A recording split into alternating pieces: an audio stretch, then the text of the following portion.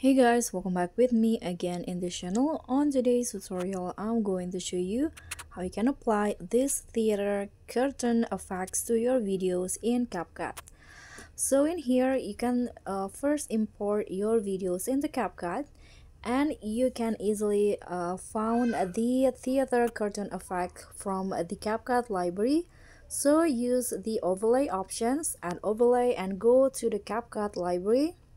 Click on the green screen category, then just scroll down until you find the theater curtain video green screen videos. So let's scroll down.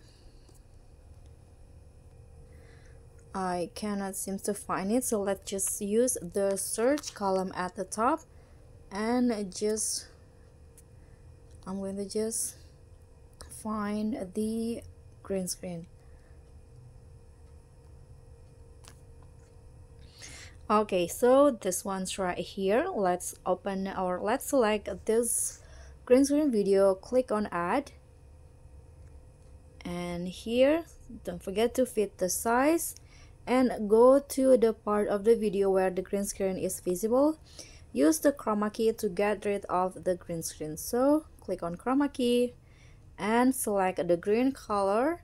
Don't forget to adjust the intensity and also the shadow. Click on a check icon, and this is the theater curtain effect for your videos.